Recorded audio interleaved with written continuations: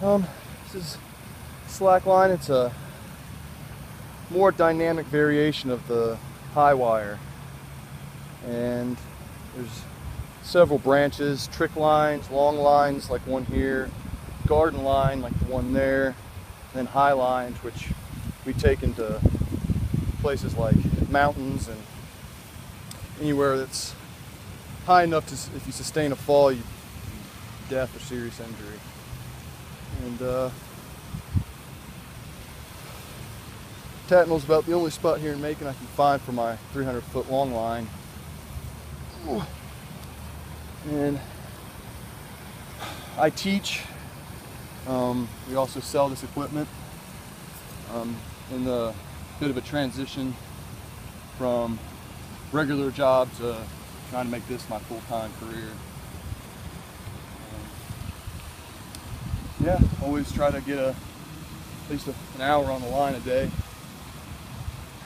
Love to share what we do with the community, generally on weekends. Is it hard? Oh, yeah. Can you describe it? Well, it's like your balance depends on a few variables. Fluid in the ear, surface area on your foot, and your eyesight, where the horizon is so it can get its barrier. So I keep my head up so I can have the horizon and my ears clean.